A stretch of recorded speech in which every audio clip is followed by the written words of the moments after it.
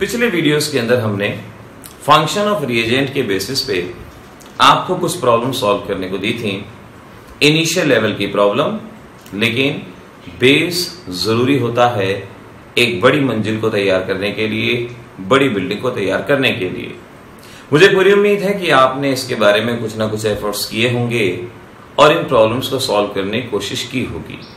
आइए मैं आपको इनके जवाब बताता हूं, लेकिन ध्यान रखिएगा ये प्रॉब्लम तभी सॉल्व होंगी जब आप फंक्शन ऑफ रिएजेंट उसे बड़े अच्छे से कर पाएंगे, जिसका हमने डिस्क्रिप्शन में भी लिंक दिया है और ऊपर यहां भी फंक्शन ऑफ रिएजेंट का पहला लेक्चर, उसका लिंक आपको दिया जाएगा। देखिए, फर्स्ट रिएक्शन में कन्वर्जन का ये उसूल होता है कि आप ये पहचाने रिएक्टेंट क्या है, प्रोडक्ट क्या है और उसमें चेंज क्या आया है। हम यहां इस रिएक्शन में देख सकते हैं इस कार्बन पे ब्रोमीन आया है।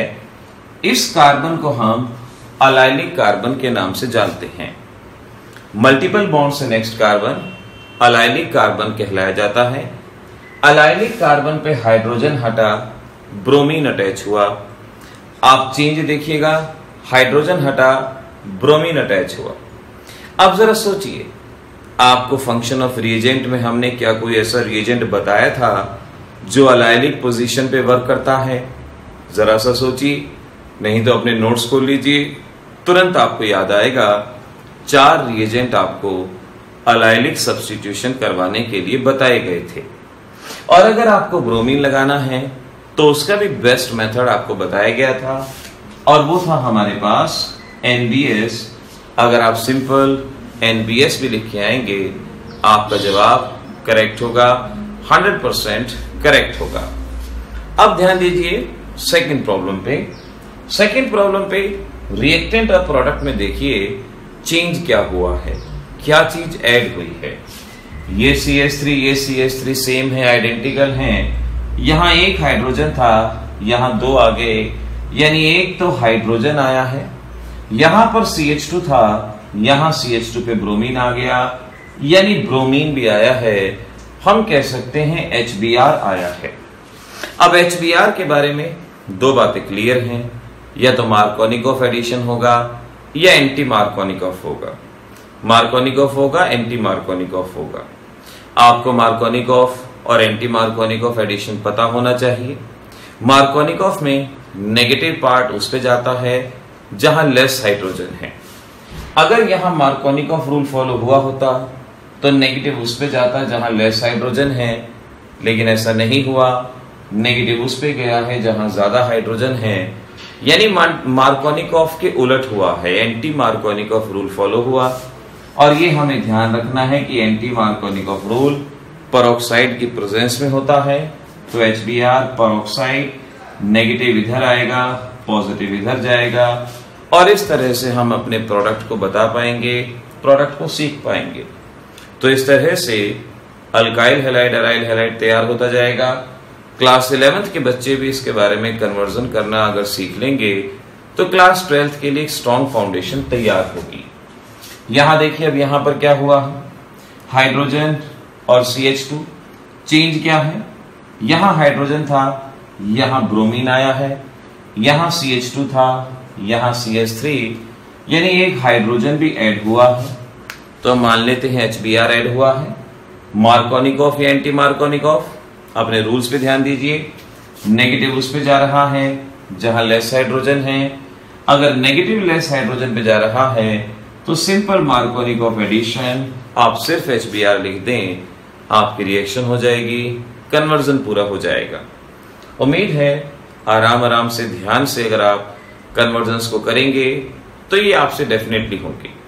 आप में से कुछ बच्चे हो सकते हैं जिन्हें ये पहले से ही कर लिए हों, तो बहुत अच्छी बात है। अगर आपने साथ के साथ पहले ही सॉल्व कर लिए हैं तो ये तो बहुत अच्छी बात है।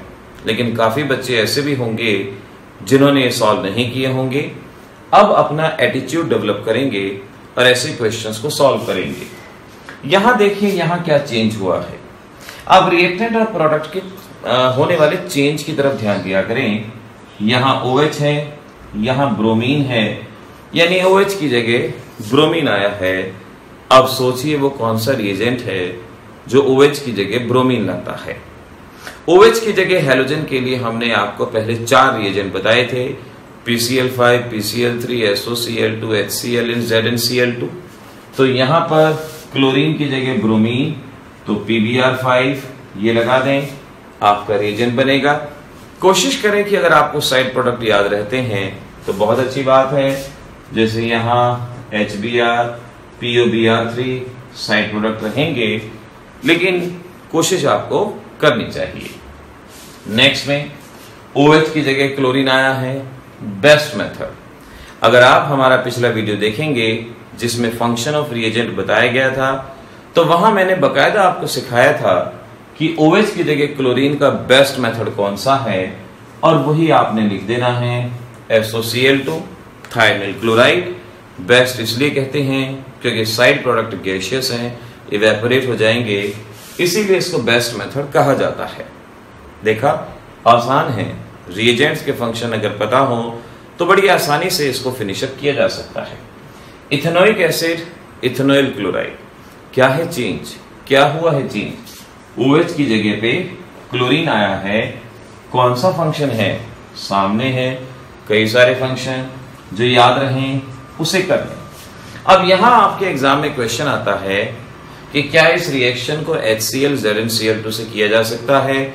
फर्स्ट लेक्चर के अंदर हमने जवाब दिया था, ढूंढिएगा उस जवाब को, और ऐसे उन रिएजेंट को लिखा और इन कन्वर्जन को साथ साथ लिखा। अपने नोट्स तैयार करें, एक अलग से सेपरेट कॉपी बना लें। ये ऑर्गेनिक का अजब गजब मेथड है जो हम आपको करवा रहे हैं, जहां मिनिमम के अंदर आप मैक्सिमम ऑर्गेनिक को स्टेप वाइज मैनर के अंदर सीखेंगे।